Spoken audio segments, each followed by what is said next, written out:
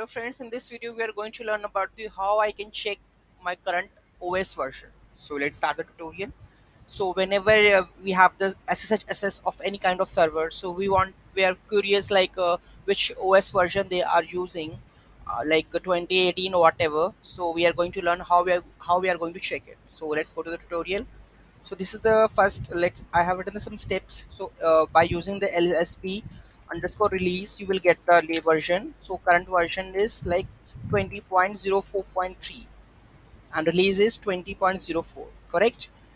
Next command that help us to check the OS version is this one, cat.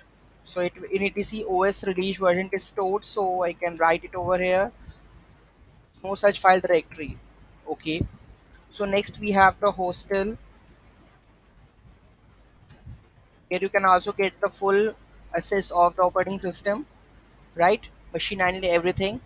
So let's move to the next one. By the graphical user interface, so you need to go there and go to type settings over here. Settings. So here you will also get to know about the Linux or Ubuntu version. So it is OS name, it is over here, right? So this is how we can check the OS version in Ubuntu.